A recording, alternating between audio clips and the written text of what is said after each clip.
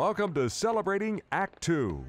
Celebrating Act 2 is the user manual for the second half of your life.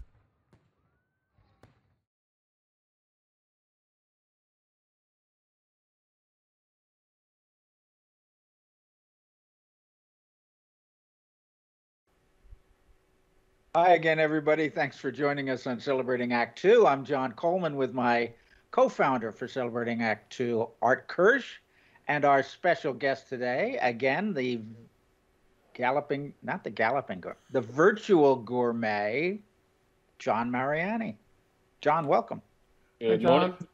Hey, I have a question, and we try to keep this non-seasonal, although we are taping this during the summer, and out here on the West Coast, it's been brutally hot.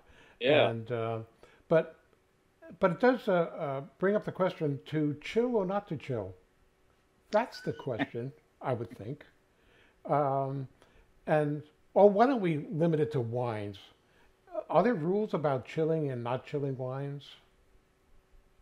Rules I hate when it comes to wines, but preferences and common sense should rule with regard to wine, which is to say that not every wine should be chilled, obviously, and red wines tend not to be chilled, but that's not entirely true, as we shall get into here.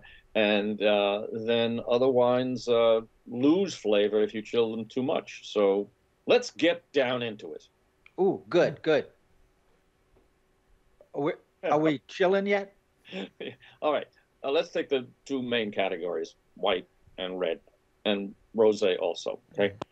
And let's go back before we had refrigeration, or you could stick it into the ice bucket, even though they didn't have ice. But cool wines were always in Europe appreciated because, especially in hot weather, but they're just a very pleasant thing to drink a cool drink. Now, they didn't have central heating in most of Europe till after World War II. They had, those who had houses had cellars, okay, which tended to keep things cooler. But I've been down cellars in Ireland and other places where it's red hot down there. I mean, you really have to cool it off with air conditioning and so forth. But when they talk about cellar temperature, serve the wine at room temperature, they say room temperature, okay? Well, basically that means cellar temperature in a really good chateau that has caves where it's never ever goes above 55 degrees without refrigeration. It's always the same down there. It has good humidity. You can see the moss growing on the walls.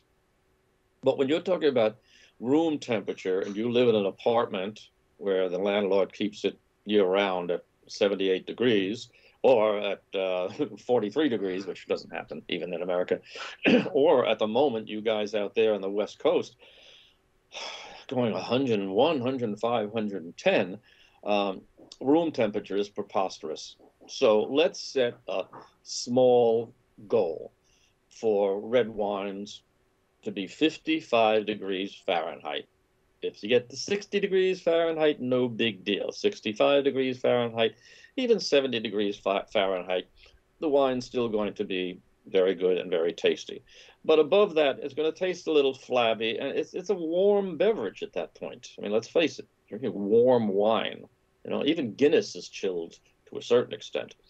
So 55 would be ideal if you could maintain that.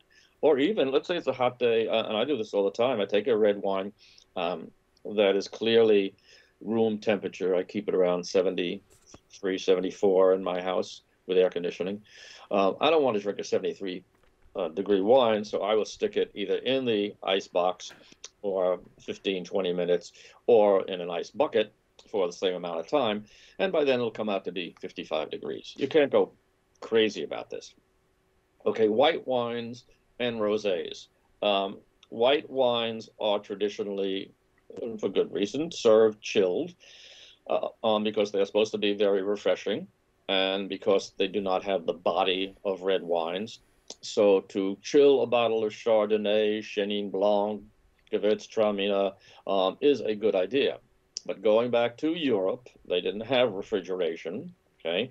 So they would drink it at 55 degrees would be what they could afford to drink it at, unless they had access to ice in winter, when they didn't drink much in the way of white wines, unless they're from Alsace or Germany, where they produce predominantly white wines.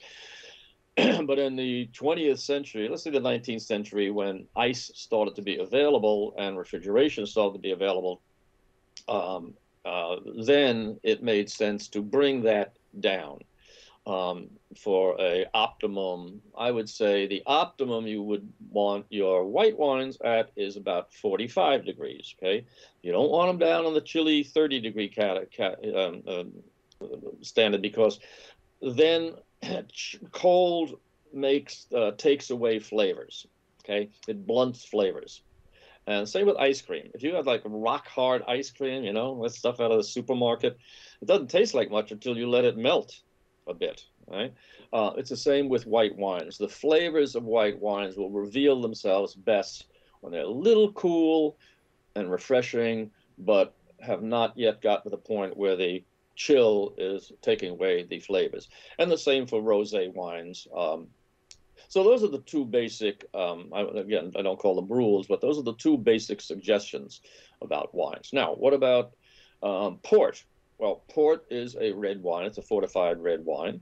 And that is usually drunk as any red wine would be. Sherry, Fino sherries are very often chilled. And if you get to Sauterne, then you want it cold, because it's a very big, sugary, very, very sweet wine from residual sugar.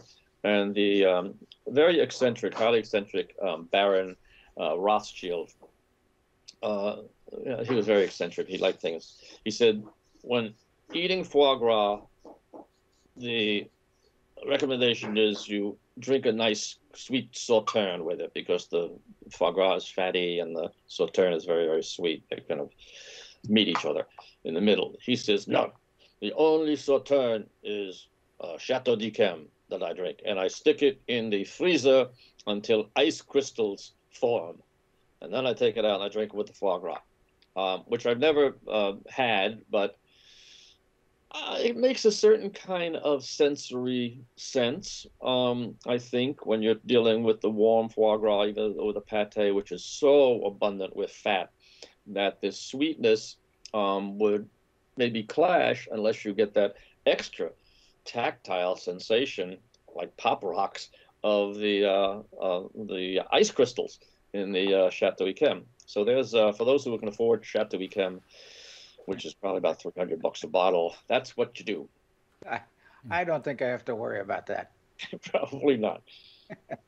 So basically, you're saying that if the temperature of a wine, red or white, is too warm or too cold, it affects the flavor of the wine. You just have a hot drink or a cold drink.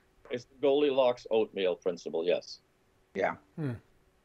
So, and that's why room temperature is so commonly ascribed. You know, it doesn't mean anything. What's a room? Right. Your room versus mine. Yeah.